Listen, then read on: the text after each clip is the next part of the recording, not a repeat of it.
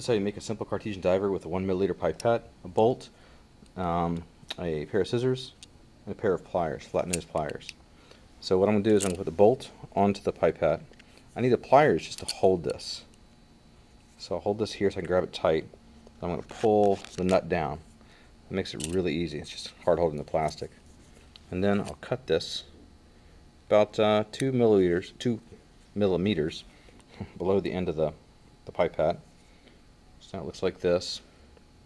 Then I'll take a bowl of water, and I want to put enough water in here so only the top portion of this sticks out, about the top 2 or 3 millimeters. So I'm going to go here and I'm going to squeeze some of the air out, let some water in, let it float. That's a little high.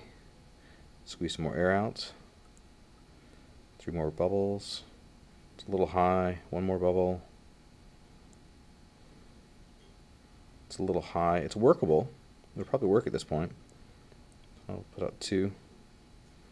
Still a few more.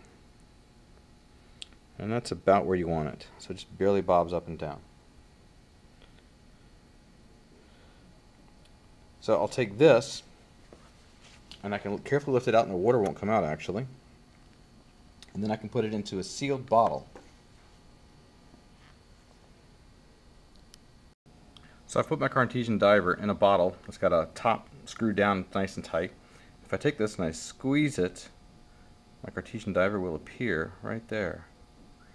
So it goes up and down depending upon how I squeeze it.